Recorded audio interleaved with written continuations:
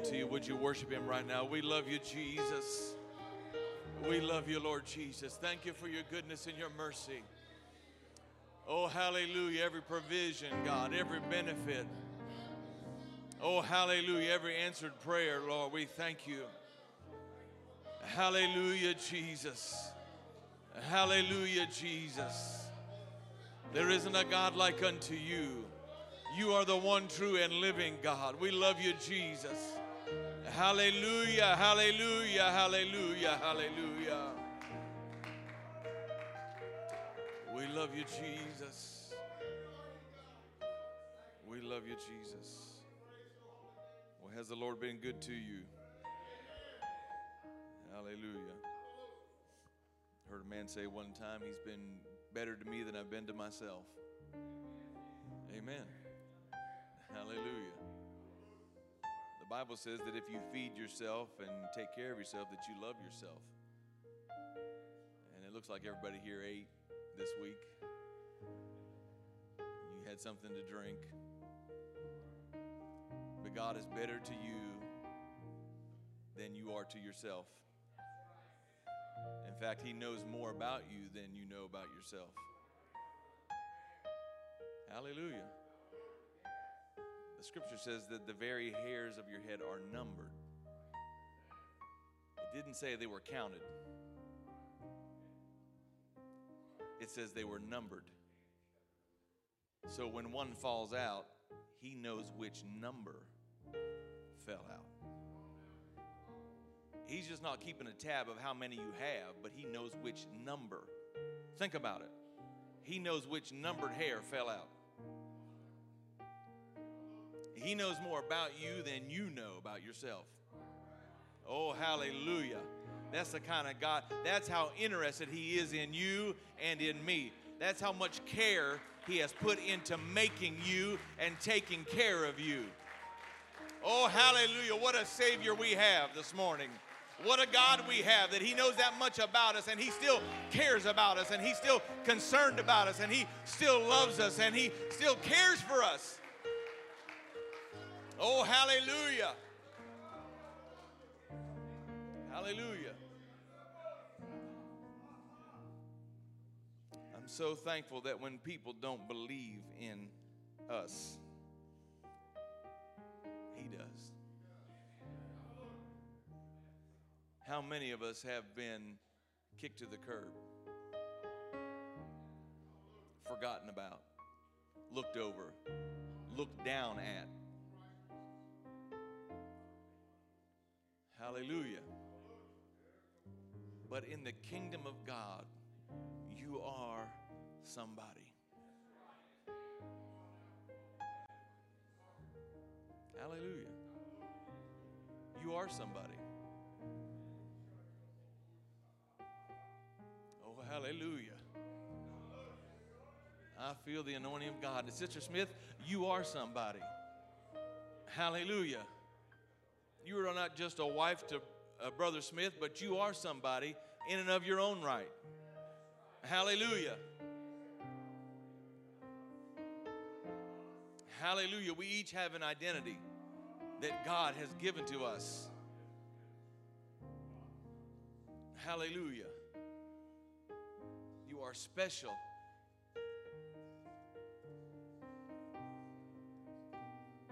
I wonder this morning,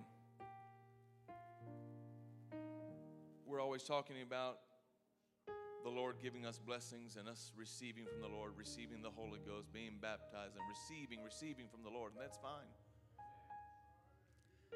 And we're in this Christmas season, and the Lord has given us a great opportunity. The wells and springs of salvation were provided to you and I by him coming.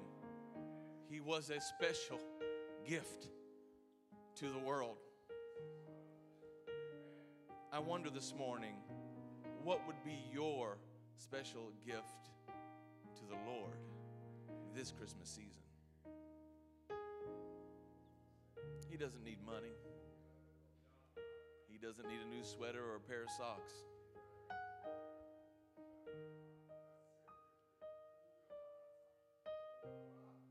What he desires more than anything else is for a relationship with you. And I'm not talking about at church. That's all well and good. It's okay to come to church. It's scriptural. It's wonderful to worship together. It's wonderful to hear the preaching. And that's all needful. But I'm talking about a personal relationship with God. I'm not talking about asking God for things. I'm not talking about praying and seeking God to get a sermon. I'm not talking about praying and seeking God to minister to someone else. I'm talking about a personal relationship with God.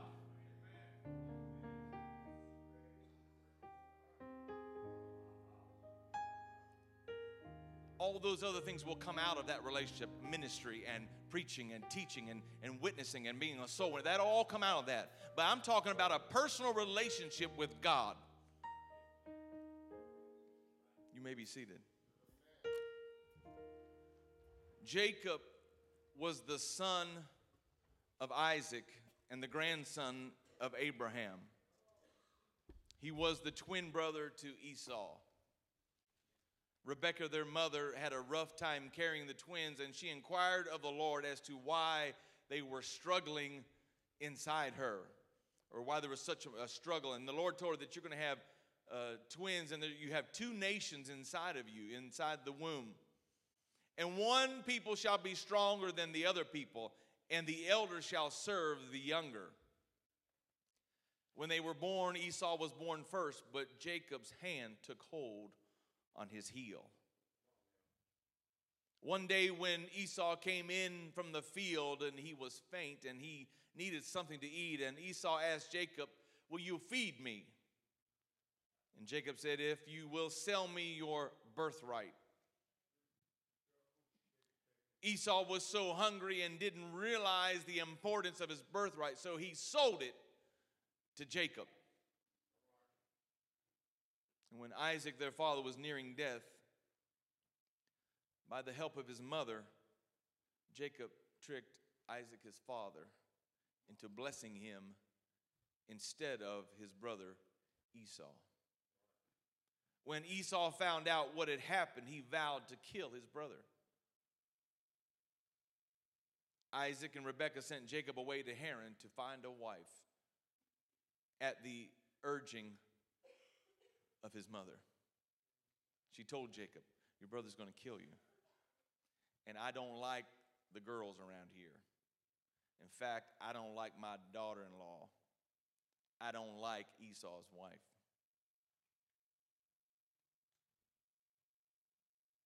We always talk about the mother-in-law, but sometimes the daughter-in-laws can be stinkers. Hello, hallelujah, amen, glory to God. And she said, "I'm going to send you to Haran, to my brother's house, Laban." And they sent him away.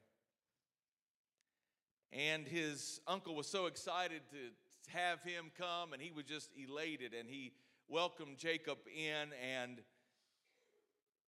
he was glad that he was there, and he met Rachel, and he knew that was the wife for him. She was beautiful.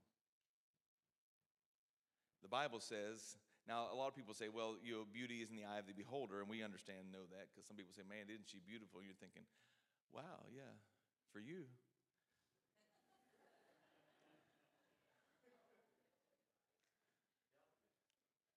But the Bible says she was very pretty. In fact, when he went after he was married, he was afraid to say that that was his wife. In fact, his grandfather did the same thing. He was afraid to say that Sarah was his wife because Sarah was pretty. Don't get nervous. And Laban said, "I'm going to pay you, but what are your wages?" And he said, "I'd like to have your daughter." He said, "Okay, you work for me 7 years. Wow, what a dowry. You work 7 years for that gal, and you can have her. You can walk her down the aisle, and you can have her if you work for me for 7 years." And he agreed. He said, I'll take her. She's that pretty. I want her that bad. I will work for 7 years for that girl. And he did. But he was tricked by Laban, his father-in-law. And there was Leah. And she was not pretty. Not just to Jacob, but to others. As we say in West Virginia, she's probably a little homely. She wasn't fair to look upon like Rachel. But he had tricked Jacob. And Jacob said, what have you done to me? I mean, he said, well, it's not lawful for me to give my younger daughter before the older daughter, so I had to give her first. And, do you still want Rachel? Well, I mean, for me, I think I would have been very, I don't know, praise God. But he loved Rachel so much that he decided to work another 7 years for her. And he did, and he married her. And then he worked another amount of years, 6 more years. 20 years he worked for Laban. And the Lord blessed him. And every time Laban said, well, if it's born speckled of the cattle, you can have the speckled, I'll take the rest. Well, then the Lord would bless, and all of them were speckled. And it just kept on going. And Jacob was just blessed by God. And then all of a sudden, the sons got a little jealous. And they started talking to Laban. And then Laban's countenance changed toward Jacob. And Jacob said, I don't know, his countenance. And the Lord warned him and said, it's time to leave. And so he left. He's got to go home. But he's got to face a major issue. Esau. Because remember, 20 years earlier, he lied. He tricked his father. And Esau said, I'll kill you. And now the Lord said, go back to the land of your fathers.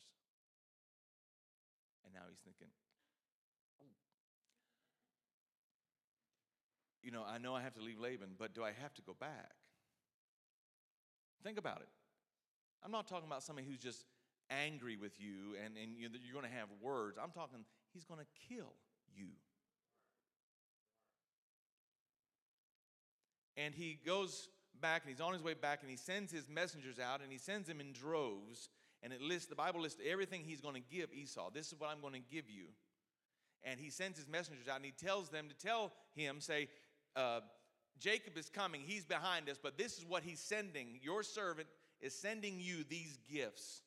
And this is what he wants you to have, but he's on his way. He sent him out. He's got his family. He sends them across the brook, and then he's by himself. The scripture says that he was alone, but then he wrestled a man. He knew what he was facing the next day. He knew that God had told him to go back. He knew that God had told him he would keep his hand upon him. At Bethel, he promised God that if you'll keep me and if you'll be with me, I'll give a tenth of everything that I earn, and I will be your servant, and I'll live for you if you do these things. And he was blessed by God at Bethel. He saw God. He saw the angels ascending and descending. It's interesting to me that they ascended then descended, which means they were already with Jacob. They didn't come down and then go back up. They were down here and they were going back up and coming back down. God's hand was already upon Jacob, and he said, I'll bless you. I'll keep my hand upon you. Just like I promised Abraham, that blessing is upon you, his grandson. I'll keep you and I'll bless you. And now he's facing Esau. The next morning, he's wrestling with this angel all night long. And he's good at it because he is prevailing against the angel. Now, it's one thing to fight a man and be good, but when you're fighting an angel and you're good, you're good. You've got some authority and you've got some power. He was so good that the angel had to cheat a little bit, if I can say it that way. and he touched the hollow of his thigh, and he crippled him, put it out of joint.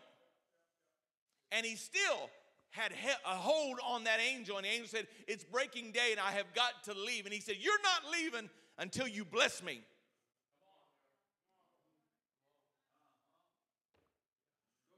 And the angel said, what is your name? The angel knew his name, but he asked him, do you know your name? And he said, my name's Jacob. Supplanter. I'm a deceiver. I'm a trickster. I'm sly as a fox. And that's my name, and that's my character. And the angel said, you're not going to be called Jacob any longer, but your name is going to be Israel, because you are a prince with God. You have wrestled and prevailed. And now your name is Israel. And Jacob got up and he made an altar, and he said this of that night, I have seen the face of God. So many times we have the blessings of God, we have the provisions of God, we have the protection of God, and we don't go further than Bethel. We need to have a face-to-face encounter with Almighty God that changes my name and changes the way I walk, so that when every time I take a step, I know that I have to lean on the Lord, because I've got a step, and He's changed my character. He's changed my name. He's changed my direction and changed my destiny. We have got to have a face-to-face encounter with God that will not just bless me and provide for me and keep your hand upon me, but it will change me forever. Oh, hallelujah. Sometimes we stop at the house of God. I said earlier, it's more than just the house of God. It's a personal relationship. We've got to go beyond Bethel to get to Penuel, which means the face of God.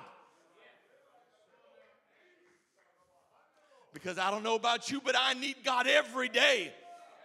Every minute of every day, I need God, not just on Sunday or church time, but I need a face-to-face encounter with God that will change my character, change the way I think, change the way I walk, change the way I react and how I act.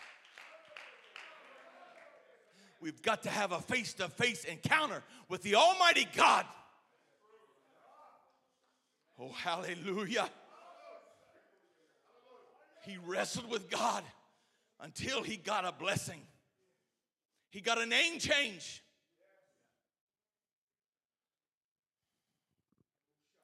There's a time when we have a face-to-face encounter with God.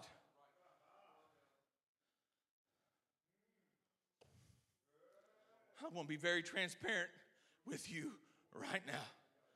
I'm on that quest right now. And it only comes by prayer. And it only comes by fasting. It only comes with spending time with God. And there are times I told the Lord, I said, God, there are times when I'm called to pray. And I get up in the wee hours. So my wife could tell you, in the middle of the night, where'd you go? I'm in the family room praying. And I'm not telling you that just to say, because I'm not boasting that I'm praying. I'm just telling you that to say that God sometimes will call you to prayer. And I get down there and I feel like there's crickets. God, you woke me up. I came down here. I made the effort and I don't feel anything. And I'm praying about everything and about everybody and everything that comes to my mind. I'm praying and I pray in tongues and and I don't feel anything. But there's a song I heard a while back. I don't know if they sang it at Youth Congress or somewhere. It said, God, I'm waiting and I'm not moving. And if it takes me 3 days, if it takes me 5 days, if it takes me 21 days, if it takes me 2 years of getting up and praying and not feeling a thing, I am determined that I will be changed, because I have got to have a face-to-face encounter with Almighty God. There's nothing else that's going to change you like a face-to-face encounter with God. There's nothing else going to change this world like a face-to-face encounter with Almighty God. I think we've got the church thing down. I think we've got the Bethel down. We're faithful to church. We come to church. We worship. We know what to do. And we dance and shout about the blessings of God. I think we've got that down. we shout about the provisions of God and blessing me here and blessing me there and protecting me here and protecting me there, and God's hand is upon us, and we're all excited, and that's wonderful. That's part of it. But we can't stop at the house of God. There's a difference from walking in the front door and being at this altar. And there's a difference from being at Bethel and then being at Penuel, the face-to-face encounter with God, the kind that changes.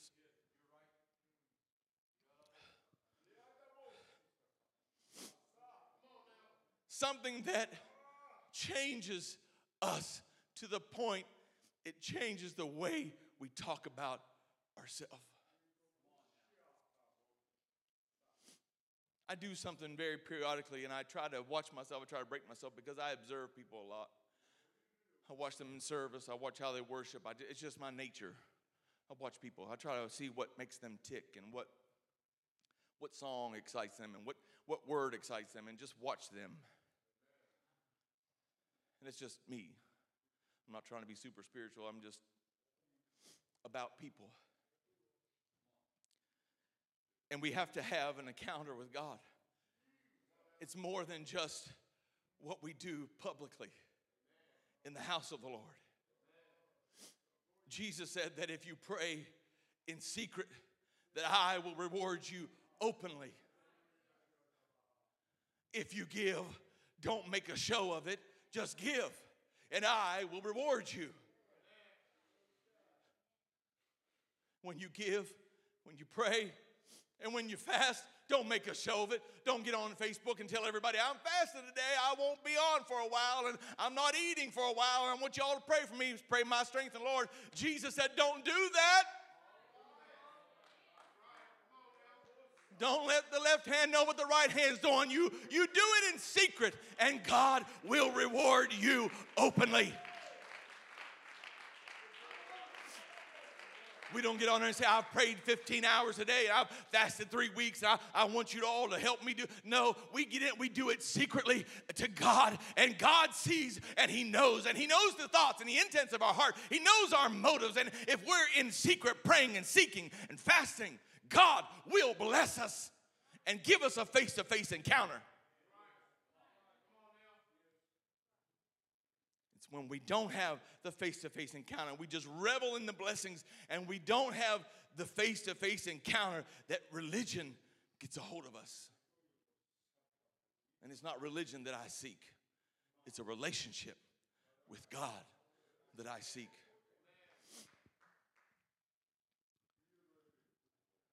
The next day, he was facing Esau. And as far as he knew, probably certain death. But he was called of God to move forward. And faith drove him forward. Even when he thought, this could be the end of me. The scripture says, when he got close to Esau, he put the handmaids and their children out front. And then he put Leah and her children in between. And then he put Rachel and Joseph beside him. Those who were real precious and dear to his heart, he kept closer to him. And then the report comes back from the messenger and says, there's 400 men with him. We're going to be wiped out. We're going to divide in two companies. And so if he gets one, at least one will be saved. If he gets this one, that one will be saved. And so he divided them. But then when he gets closer and he walks toward Esau, and Esau walks toward him, Esau ran to him and grabbed him and embraced him and wept, and Jacob wept with him. Say what you want to say. Believe what you want to believe.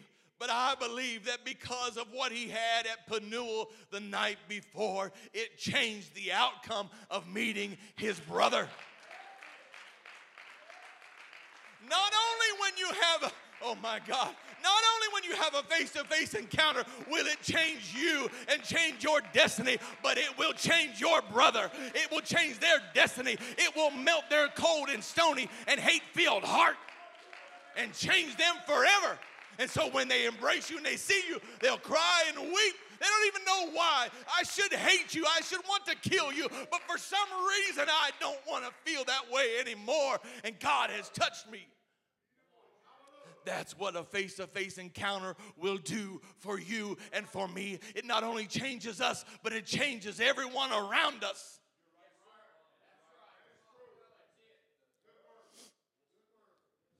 And I'm closing. You cannot make progress until you stop running from your biggest fear. You cannot conquer what you will not face. He received Esau's birthright by cunning craftiness and his blessing by deception. But after Penuel, he is no longer Jacob, but he is now Israel. His identity is no longer connected to Esau and what he did to Esau. I've got the blessing of God. I've got the name change. I've got the walk change. And it's not connected to me buying the birthright and deceiving my father and get the blessing of Esau. It's now me and God. It's not what I cunningly and deceptively gathered and got for myself, my own gain. But now my name is changed. My character is changed. And now I have the blessing of God for myself. He is now Israel as he stands before Jacob and his family. The physical and the spiritual are no longer opposing each other.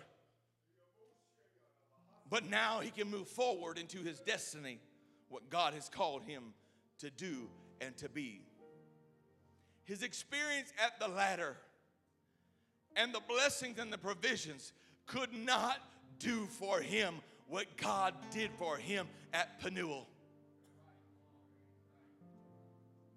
God met him at Bethel with the ladder, and he blessed him, and he talked with him, provided for him, gave him a covenant, but he still needed Penuel. And each and every one of us need a Penuel. As we stand together, at the expense of maybe crossing your theology this morning, I don't want to upset you. I just want to pose a question. Could it be that, listen carefully, could it be that you could have the Holy Ghost baptism? You could be baptized in the name. You could have a relationship with God, but not really have a face-to-face encounter with God. I'm going to hit you hard. Is God welcome in your home? Or are there too many distractions? The TV's too loud. The radio's too loud. Life itself is too loud and too busy that God tries to come in, but he is not welcome. And when he is there, he just can't get your attention. I'm over here, and we're just so busy. Things are so loud, and got this going on and that going on, and phone calls and texting and Facebook and TV and all the electronics are just. What if Jesus wants to walk into your house today? I said earlier, we talked about wanting to receive gifts, but I wonder what would happen this Christmas season if we'd say, God, what I have is so feeble to give you.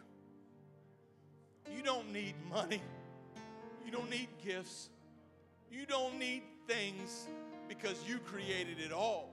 And you own a cattle on 1,000 hills, and you have streets paved with gold. So there's nothing that I can give you of any worth that I would hold near and dear to my heart, except for one thing. And that is me. And me means my time, my will, my emotions, my trust, my faith. God, I want a face-to-face encounter. And so maybe if you're like me and you get up to pray and it feels like God's a million miles away, it doesn't matter. God, like I quoted the song earlier, God, I'm here and I'm not moving. I'm not leaving. I'm drawing nigh to you, and I've got a promise that if I would do that, that you would draw nigh to me. And so, God, this Christmas season, I offer myself to you. You offered yourself for me, but Lord, I'm going to turn it around. I'm going to give everything to you. Lord, everything I have, my home, my family, everything in my home, my bank account, my car, whatever it is, God, it all belongs to you. If you're here this morning and you say, that's what I want to give God me this Christmas season. And Christmas season falls at a good time because we're starting a new year. And so when this Christmas said, God, I'm giving you me. So we start the new year out giving ourselves to God the whole year long. If you're here and you say, that's my heart, Elder, that's the way I feel, I want you to come forward. And I want you to tell God, God, I believe what Elder said, what he was preaching about is for me, and I want to give myself to you. God, I want a face-to-face encounter. I don't want to know just about you and I know about the church and know people at the church, but God, I want to know you face-to-face. And so that when I feel your presence, no matter what time of day or night, I will respond to you and spend time with you and do what you would have me do and be obedient to be what you would have me be and go where you'd have me go and accomplish what you want me to accomplish, God. But I want to know you face to face. I'm tired of just Bethel. I'm tired of just church experience. I'm tired of just going through the motions. But God, I need a Penuel. I need to see your face. I need to see your face in my life. I want you in my life. God, I've got to have you. God, we're here in the altar this morning. We're here and we're not moving. We want you, God. We desire you and we reach out to you, God, for your touch and your anointing. We want to see your face, God.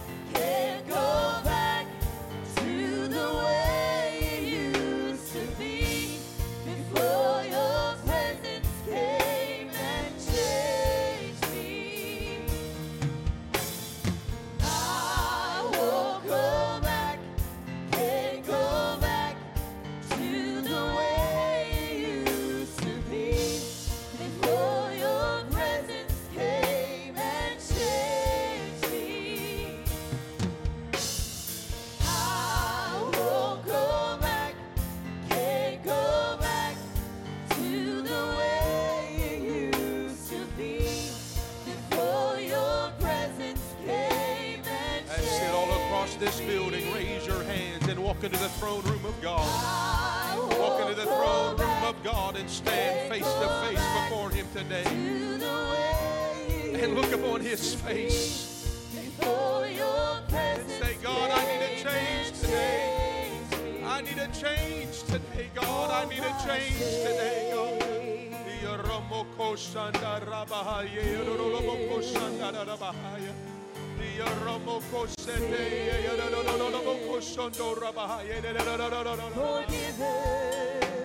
the name of the Lord Jesus Christ. In the name of the Lord Jesus Christ. God, I desire to see you face to face this morning. I desire to stand before you face to face.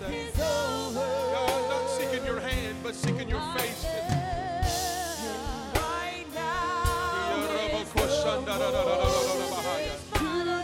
Oh, that's it all across this building. His hands are raised. If you're standing beside somebody that has that hand raised, why don't you just reach over and take the hold of that hand right now and begin to pray in the Holy Ghost. And let a touch of God come to every man, every woman. Let a touch of God rest upon every individual. Let a touch of God rest upon us. As we seek Him face to face today. As we seek Him face to face today. Desiring that change that only comes from Him. In the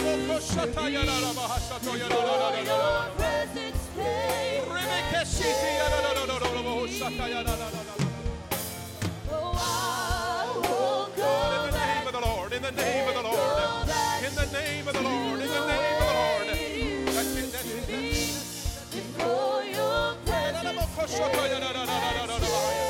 God, I receive today in the name of the Lord Jesus. I receive today in the name of the Lord Jesus. I receive today in the name of the Lord Jesus.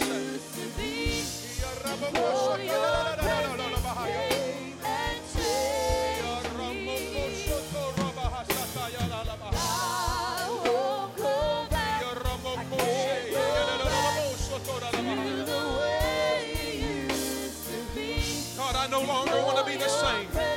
I no longer want to be the same. I no longer want to be the same. I no longer want to be the same. God, today I need a change. Today I need a change as I seek your face. Today I need a change as I seek your face.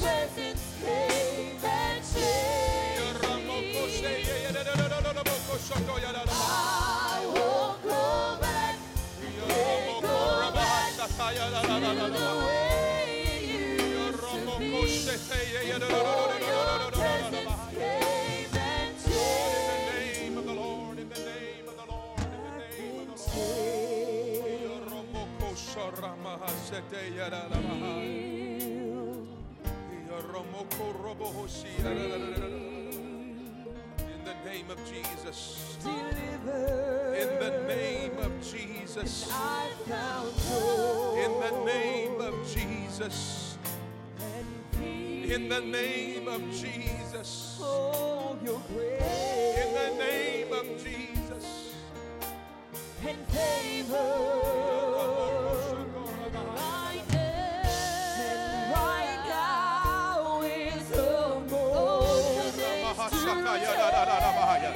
That's it. The Lord is ministering right now.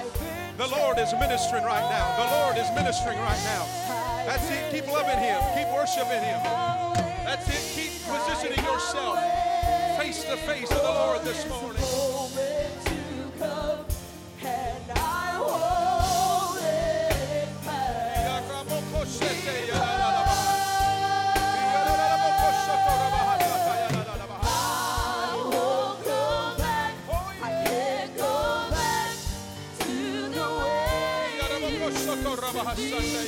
Before your presence came and changed. Oh, I won't go back. I can't go back to the way it used to be. Before your presence came and changed me. I won't go back. Receive from the Lord. Can't go back to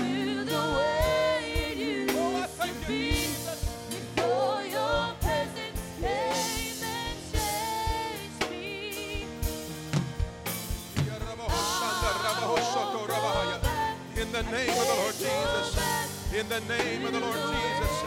In the name of the Lord Jesus. In the name of the Lord Jesus. That's it, that's it, that's it, that's it. Receive from the Lord. This is a life-changing moment for some in this house. This is a life-changing moment for some in this house. This is a life-altering moment for some in this house. Father, in the name of Jesus. Father, in the name of Jesus. In the name of Jesus. I will come back and come back to the way for your presence came and yes, yes, yes. That's it. Let the Lord use you right now. Let the Lord use you right now. I will come Let the Lord touch you right now. and go back to the way you used to be. For your presence came and changed me. I will come back and go back to the way you used to be. For your presence came and Oh, in the name of Jesus, in the name of Jesus, in the name of Jesus, in the name of Jesus. and go back God, I receive today. God, I receive today. for your presence came and changed me. I will go back to the way you used to be. For your presence came and changed me. I will go back and go back Father, in the name of the to the Lord. way you Father, in the name of the Lord. Father, in the name of the For Lord. your presence came and changed me. I will go back and go back to the way you used to be. For your presence came and changed me. As we transition to the 11 o'clock service, if you're physically able, I ask you to stand to your feet all across this building. No one talking to your neighbor, no one looking around. There's a visitation from God in this house right now. There's a touch of God in this house right now. There's a Shekinah glory of God in this house right now. There's a visitation from the Lord in this house right now. Now raise your hands and pray in the Holy Ghost all across this building right now. It's just you and the Lord right now. It's just you and God right now. You're walking into the throne room of the heavenlies right now. Hita ramoko shata ya ramakasete ya rabahaya. Hita ramoko shando rebehesende ya rabakasato roboho shandarabahaya. That's it. Forget who's on your left. Forget who's on your right now in the name of Jesus. Forget who's on your left and forget who's on your right. It's just you and the Lord right now. You're standing face to face with Almighty God. Hita ramoko soto rabahaya. That's it. Some of you feel right now something birthing on the inside of you. Some of you are feeling something you haven't felt in a long time because you've walked into the throne room of Almighty God. It's just no longer casual Christianity, no longer casual church. You're saying, God, I need you. I seek your face. I call on you. I desire to see you.